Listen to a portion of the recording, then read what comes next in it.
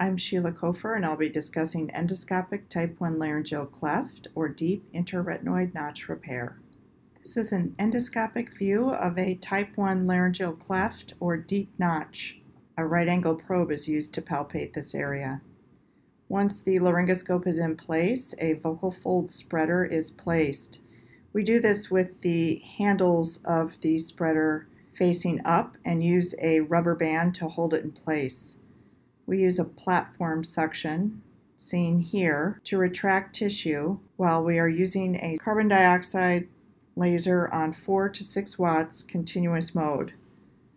Recall that when using a CO2 laser, all operating room personnel need to don laser safety eyewear. In addition, careful protection of the patient with moistened eye pads and surgical towels to wrap the skin around the face. In addition, the oxygen levels should be maintained below 30% when using a laser.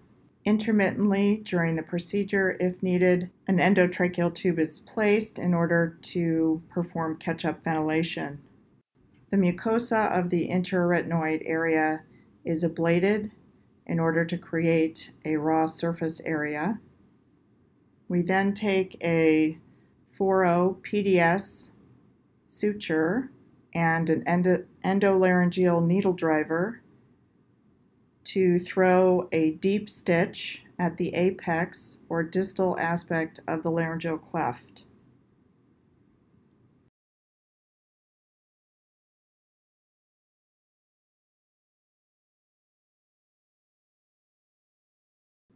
The needle can be bent manually in order to facilitate the throw. Here we are using an earwax curette in order to push our knot so that it is tight. At least 4 knots are thrown and then the suture is cut. The tails will be facing posteriorly.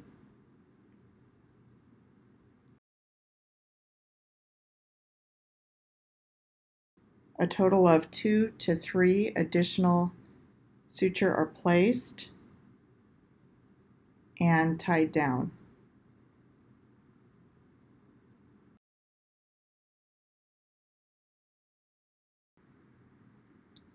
Once the stitches are placed, there is often some tightness of the supraglottis, and therefore quite often a supraglottoplasty is also performed. Submucosal injection of steroid solution. Here we're using triamcinolone 40 milligrams per mil, is injected into the area epiglottic folds, and scissors are used to make area epiglottic cuts.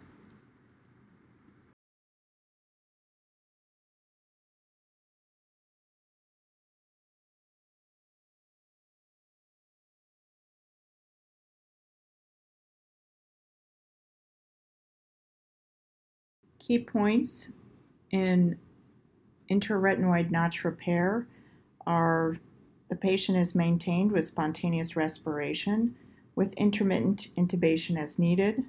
Use of a CO2 laser to create a demucosalized surface.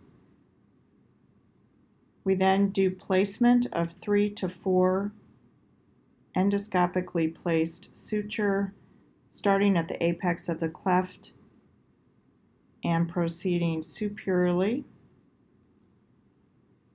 It's important to perform a supraglottoplasty to release tight area epiglottic folds if necessary.